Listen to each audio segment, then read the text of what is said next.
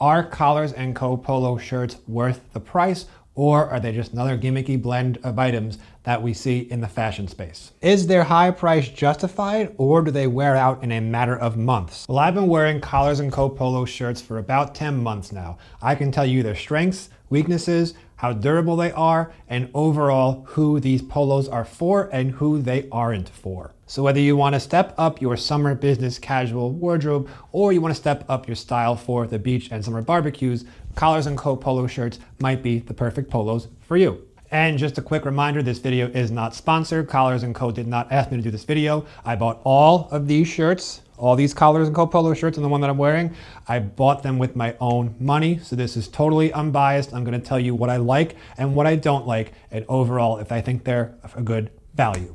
Now make sure you stay tuned till the end of this video. We will be mentioning some of the more affordable options or just some other options for you if you find that these polo shirts aren't for you.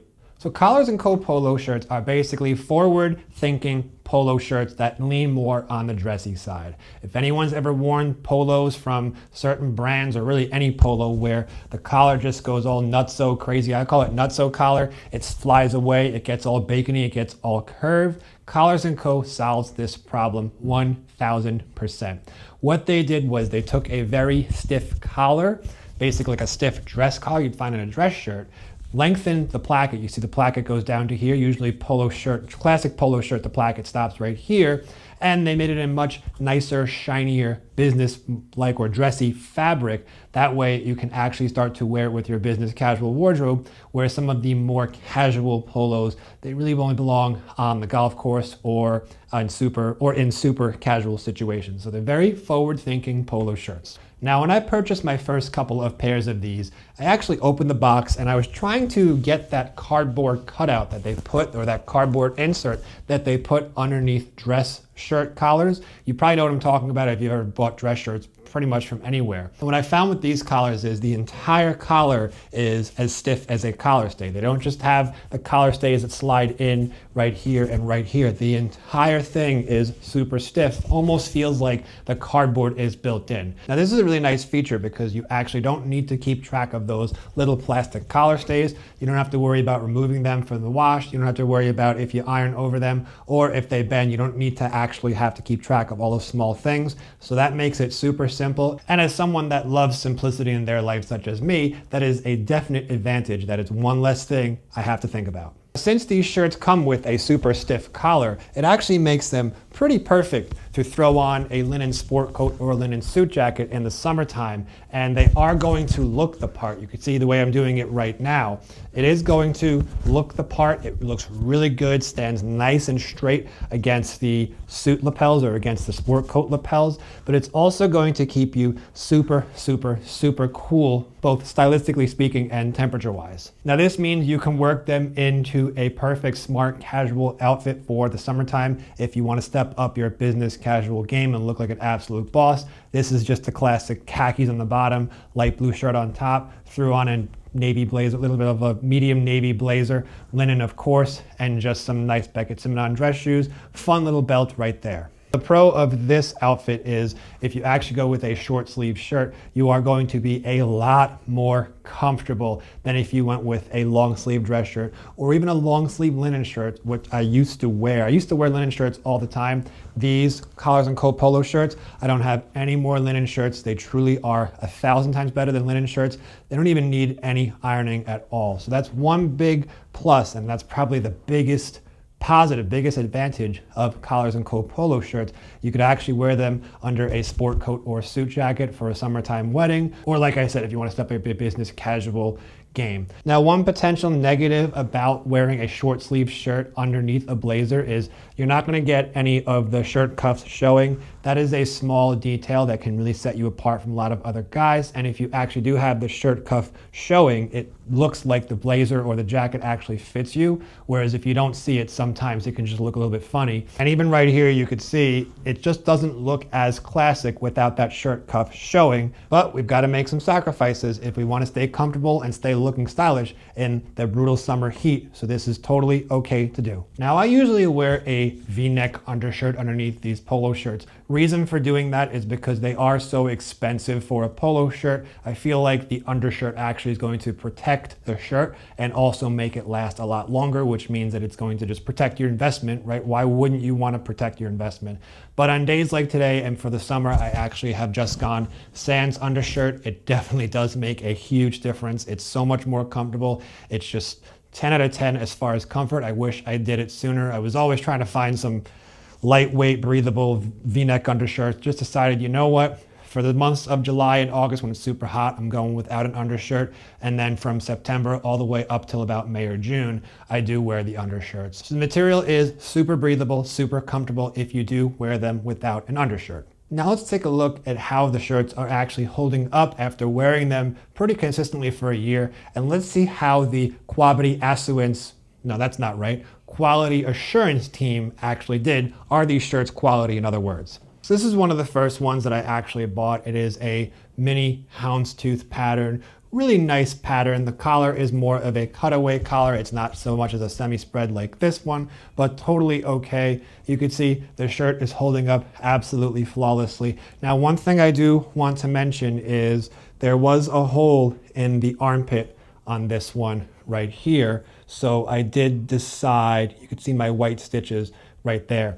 I did just go ahead, the hole was pretty small. I did go ahead and just stitch it through hand, and it's actually been holding up totally fine. Things like that happen. I've had to do that with some J. Crew sweaters. I've had to do that with some buttons on some very nice suits, and I've had to sew on buttons before. So something like that, not really a huge deal. Could have happened in shipping, but it did kind of have me question, okay, what's the quality of these? Now I also got one navy blue and the white, and I don't know if it was this one or this one, but one of these shirts, the light blue shirts, I did get shortly after. Let's take a look at the navy blue first. You can see overall, not a lot of wear and tear around the armholes. There's no holes right there. All the seams look good. Now, one thing I did want to mention is these collars are getting softer over time. That is a potential negative. Again, I've only had these shirts for a year, but I've worn them pretty consistently. Someone did ask what happens if you bend the collars. It looks like it just starts to, you could see right there, this collar. You see how it's just getting a little bit bacony, even if I go like that. But over time, as you wash them, it seems like the collars do get a little bit softer. That does concern me, since this collar on this one is a little bit of a newer, the newer ones that I got this one at a much later date. It does concern me a bit because I feel like once these collars actually start to wear out, or once they start to wear, you get some wear and tear in them, they are going to turn into those nutso collars, and you are going to have to start to implicate something like a slick collar, which I've showed you before. I'll put a picture up right there. It's currently on Amazon. Check it out if you want. But it is kind of a pain to have to do that every time you want to wear your polo shirt. So far, so good, but that is one thing I did want to point out. Now, I do wear the navy blue ones quite a bit, and I only had one at first, and then when I got two, at one point I was just switching back and forth. Boom, 1, 2, 1, 2, 1, 2. So I did wear these quite a bit. I haven't worn the other ones quite as much, but these are going to be the ones that have the most wear and tear. There are no fraying on the bottom. See? Sleeves look good. Threads are okay. And at the end of the collars, still looks pretty good. Now the white one, pretty essential. This one I did wear quite a bit when I did have a full-time job. I got these like a month or two before I left my full-time job. So you could see not a lot of stains on the shirts, the shirt rather. That looks good. Collars look really good. Not a lot of set-in dirt right there.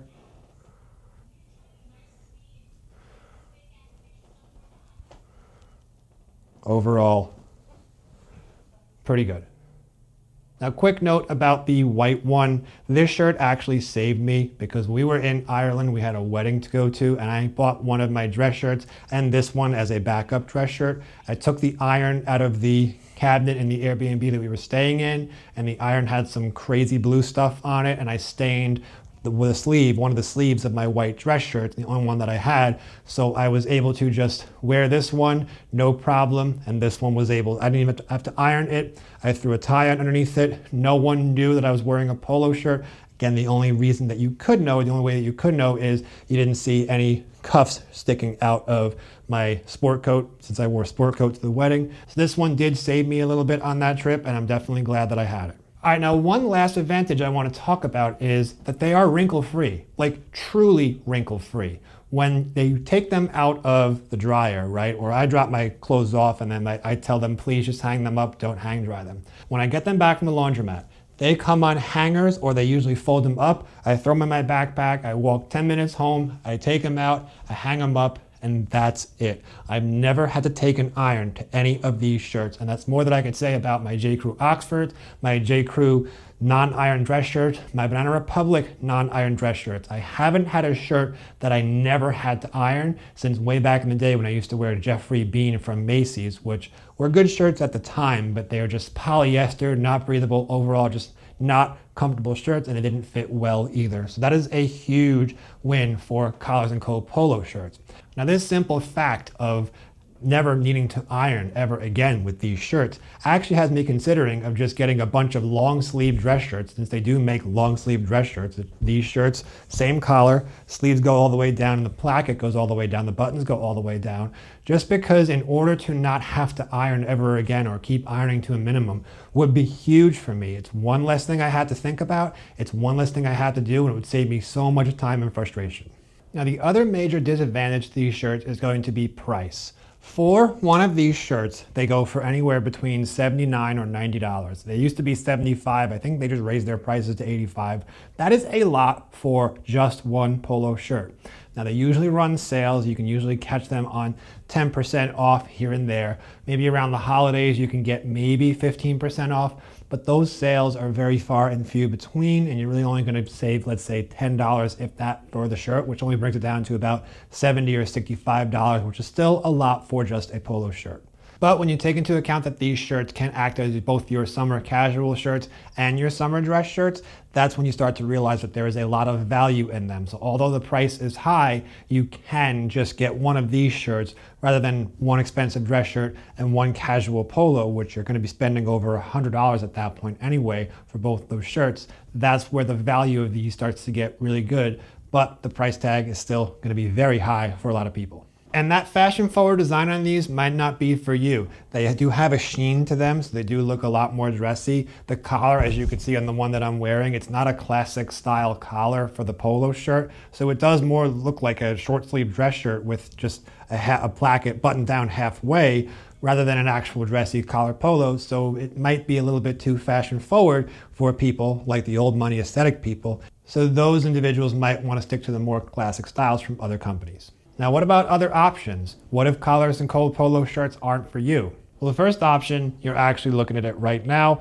These are the Under Armour polo shirts. I'll have them linked below in the description. As you can see, the fit on these are really good. I've been wearing these quite a bit as well, especially in the summertime for more casual looks. The collar seems to stay intact. It is not as nice as the collars on the polo shirts, on the Collars & Co. polo shirts, but it doesn't go all crazy nutso like that. It tends to stay pretty intact. So if you're just looking for something to wear to the beach, summer barbecues, maybe trivia nights at some bars in your neighborhood, these things definitely have you covered. Although you really can't dress them up past just a khaki, nice shoes, and just the shirts themselves. I wouldn't wear a suit or a sport coat over it. They are a great, more affordable options to Collars & Co. polo shirts, and these I actually wear a lot more in casual situations just because I find them a lot more comfortable. And the best thing about these is these are less than half the price of these shirts.